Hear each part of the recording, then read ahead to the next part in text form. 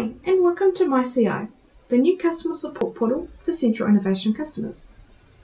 Today I'm going to give you a quick walkthrough of our site to get you up and running as soon as possible. Now, to log into the site, you'll need an email and password. You should have been sent an email link with some instructions to follow to set your password for the site.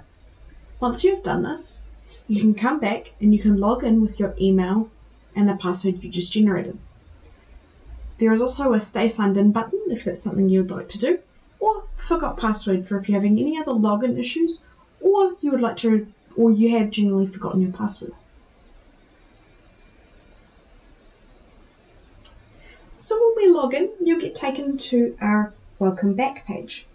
This highlights some of the important information or links on the website. So for example, we have our little hello box over here, which has some quick links for support, for contact billing information, etc.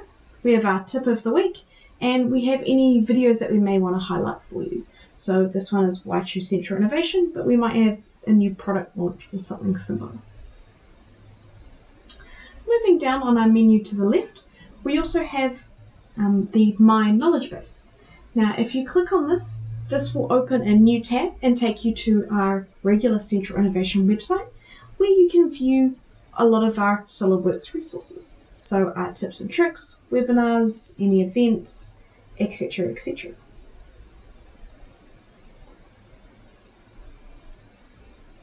Next, we can move down into the subscription benefits. Now here we've got a range of SOLIDWORKS resources, tips, videos, and our webinar calendar. So if I look down here as an example, you can see our webinar profiles. So you can see a range of webinar profiles with the little download now button, if there are anything in here that you may want to download to help you with your SOLIDWORKS.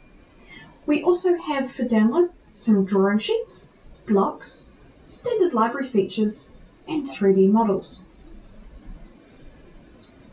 Aside from the SOLIDWORKS resources, we also have tips.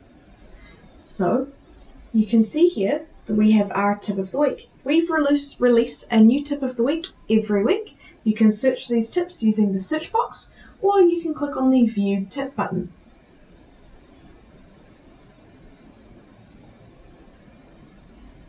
We also have our videos, including all of our webinars. So you can, again, like the tips, you can click on the View Video button to view these webinars, which will open a new little page where you can see the video. You can play directly from here, and you can also full screen from here, or if you would prefer, you can also click on the title of the video, and this will open a new tab with YouTube if that is where you would prefer to view it. We also have our webinar calendar. So if you click on the link, it will open a new tab in your browser and take you to GoToStage, which is our webinar platform, where you'll be able to see all of our upcoming webinars, and you can click and register for these. Next down on our menu is My Account.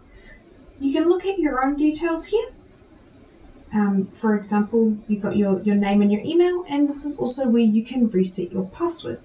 You can also click this Show Help button, which will put little grey boxes with any helpful information that might help you navigate around the site as well.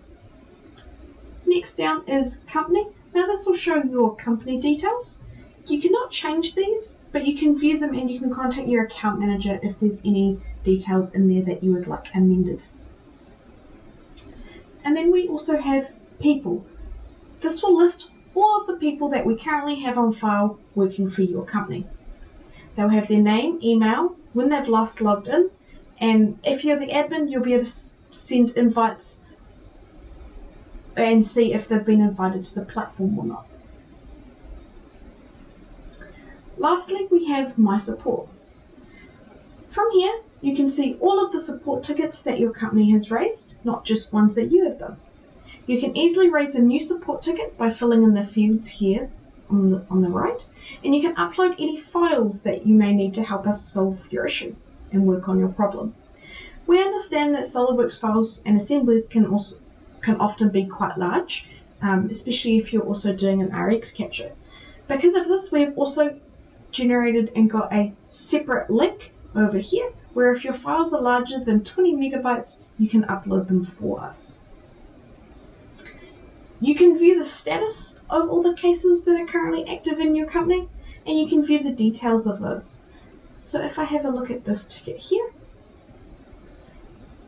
you can see all the messaging backwards and forwards between the person who raised the case and the person looking after it. And you can also add any extra comments or files if you needed to as well to assist with helping solve the issue. So that is the basics of MyCi. If you have any issues, questions or queries, you can either contact us on our support line or through the New Zealand or Australian support emails.